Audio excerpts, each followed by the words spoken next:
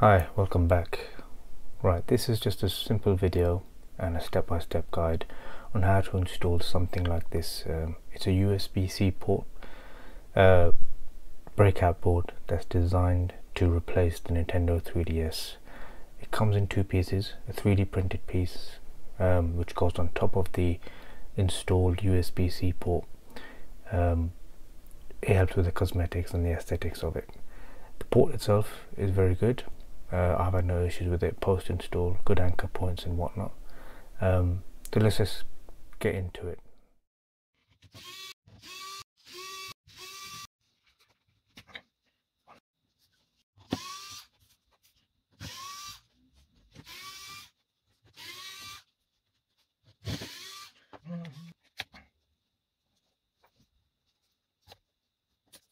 So now we're ready to install or desolder at that point. Just check over if it's the right size and the right fit. It should be, and set your iron to the correct temperature. I don't know what iron you're using, but anything above 300 it should be good. It's good enough to go. So I've fluxed all of the points, and I apologize for my glasses. I'm still getting used to recording and working at the same time. So yeah, get some flux on there. I've used leaded solder as well to lower the temperature, the melting point of the already existing solder on there.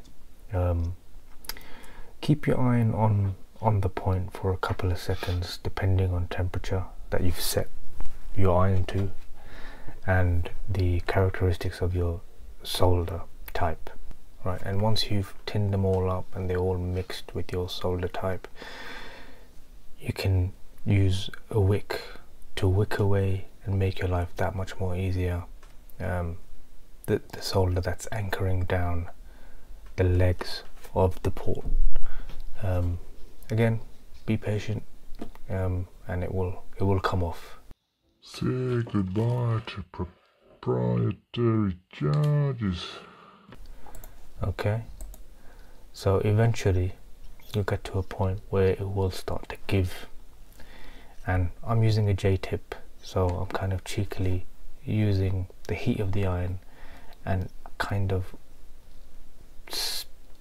shoveling it up as I'm doing it, and eventually it does give.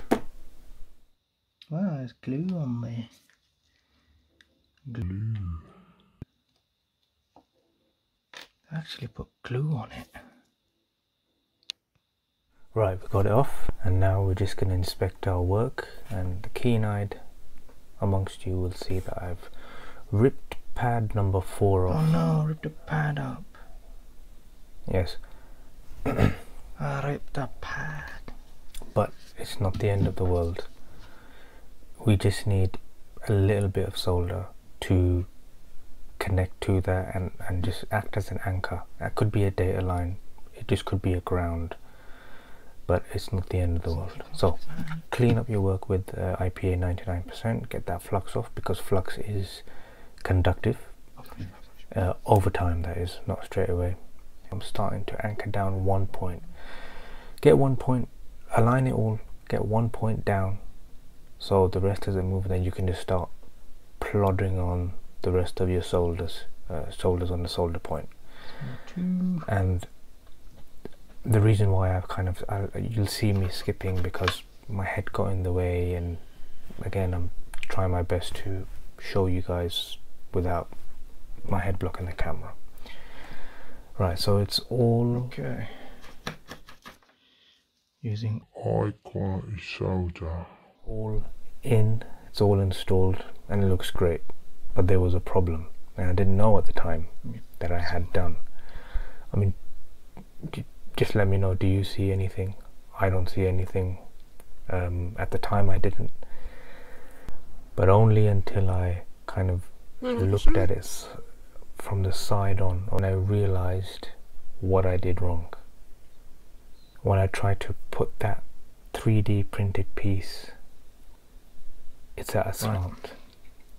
So the 3D printed piece was not sitting on properly.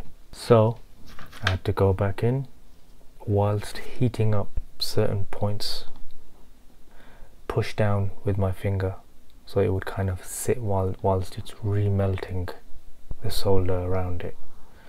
And once I was happy with that, I fitted that 3D piece just to see what a test fit would be like, and it felt better.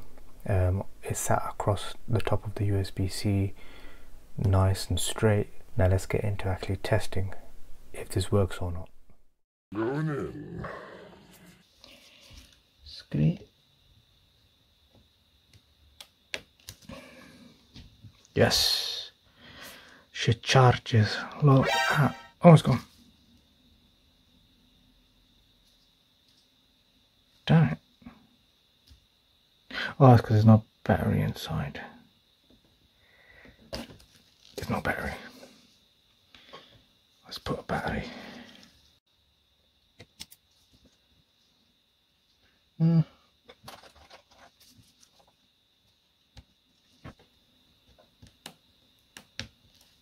There we go. USB-C Charging. I'm happy with that. Now, this piece. This fitting the case part was a little difficult. It just simply wouldn't fit, and I was trying to figure out why. So here's what we found. We needed to modify the case, otherwise it wouldn't fit. So here I'm just clipping off these little ends, and I put it back on and it fitted a little bit better, but it still wouldn't go down. I struggled back and forth, it still wouldn't go. Something was blocking it. So I did get frustrated, so then I turned off the camera and was looking on ways how to do it. When the camera was turned back on, I had already done it. In the next part I show you the finished fit and what I did to achieve and get what I got, which is really good, I think. Check it out. Okay, so I managed to do that. How did I do it? Well, It's hard to see. That's the other side. And I had to grind it using a grinding pen.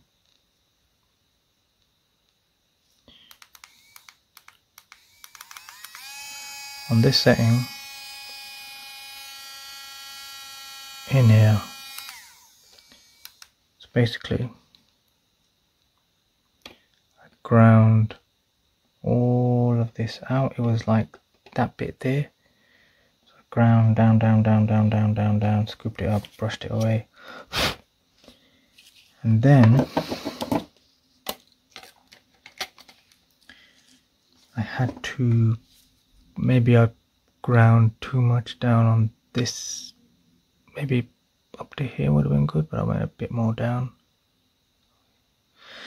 But either way, it fits, and this piece is also sent by the seller, and we put it in. like that. So hard to see. Right, like that. And then you plug these in as you do, this one and that one. Oh, sugar. There, like that. Then, pray to God nothing breaks. Clip, clip, clip, clip. Now, I was having trouble because this part wasn't clipping down, because that connector that you saw, that 1-2 connector, needs to be connected in, otherwise it just doesn't allow this to clip in. It's obvious now, but not at the time. So look, that's what it looks like. Could do a better job next time with not so much grinding at the top, but for first time it's not bad. Let's lower the volume.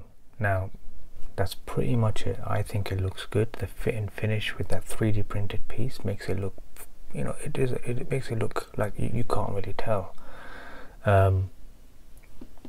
That's pretty much it. Now we just reassemble the console.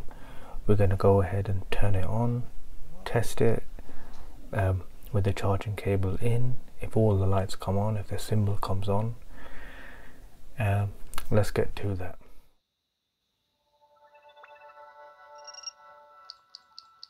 Battery is low.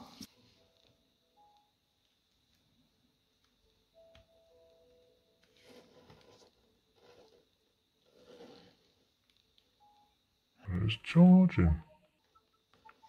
Fantastic. And we got the logo right there. Right, I hope this tutorial helped you. That's pretty much the end of the video. I hope you learned something, hope you were mildly entertained, and stay tuned for more videos like this and repair videos in the future. Okay, take care. Goodbye.